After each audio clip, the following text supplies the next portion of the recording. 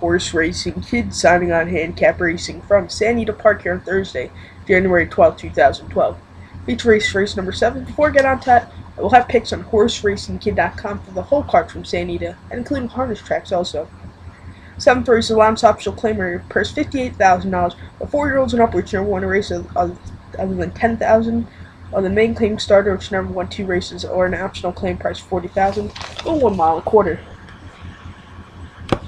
quarter. We do have a field of 10, and I'll be going with the 1-4 here. Number 1, Antidote. 5-1, Joel Rosario's jockey last time out. Or Hollywood Park mile and a quarter Allowance Optional Claimer on November 25th, my birthday. Came second by 1 1/4 lengths. He's been led at 16 pole, was second best that day. Then allowance for 61,000 on November 10th at Hollywood 1 mile. Came first by 2 1/2 lengths. He stuck rail between him late. And then Hollywood a mile and 8th Allowance Optional Claimer came third by 6 lengths. He stuck out pace and was outkicked. Do like this horse here. Hasn't run at this distance at San Anita, but has run once at San Anita. That was back in October. Came third at the mile 3/8 distance at Delmar. So going with this one. And I'll be also going for Admission. 3-1 Ramon Gutierrez jockey. Last time out there, Hollywood Park mile 16th Allowance Optional Claimer on December 17th. Came third by 2 3/4 lengths.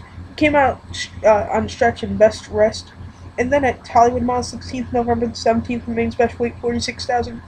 Came first by 3 1/2 lengths. He was inside clear and was driving. And then San Anita mile 16th, main special weight 46,000. Came 5th by 6 1/4 lengths. He's 4 wide to the stretch and had no rally. So going with this one, I do like this horse here.